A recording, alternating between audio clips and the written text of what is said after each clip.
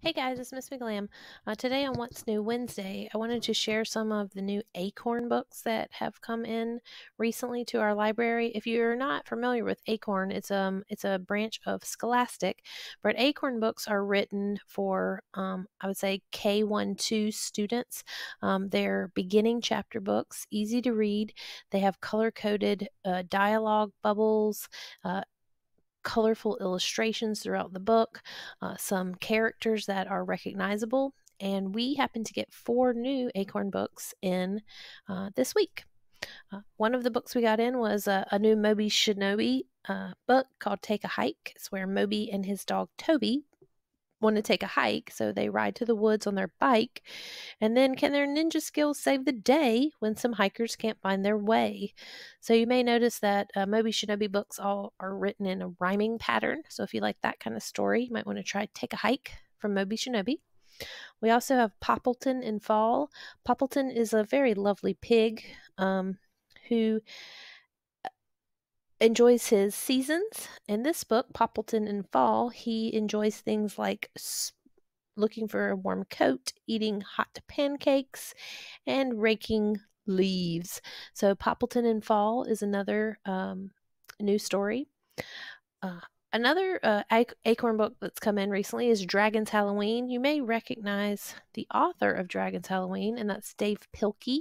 Dave Pilkey is, of course, the author of Captain Underpants and Dogman.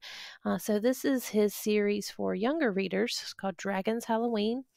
And in this story, Dragon is a fun, loving character who loves Halloween, jack-o'-lanterns, costumes.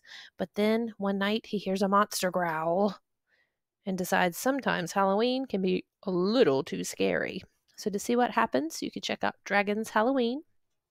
And then the last book in the Acorn series that we received was Shadow in the Woods and Other Scary Stories.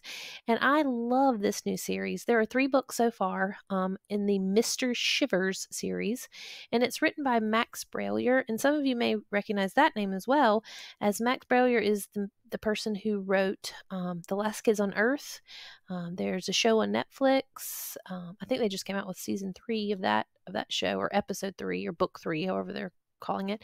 But the Last Kids on Earth series, super, super great series. So these are books that include 5 scary stories for K2 students. So they're not super scary, but they are kind of creepy. This book includes stories about shadows, a spooky writing on the wall, and getting trapped behind a locker. So if you'd like to check out any of our new Acorn books, you just go to our Destiny catalog.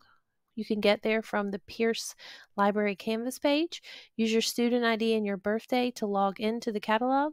Put one of these books on hold, and Miss McGlam will pull it and deliver it. I hope you guys have a great Wednesday. See you tomorrow.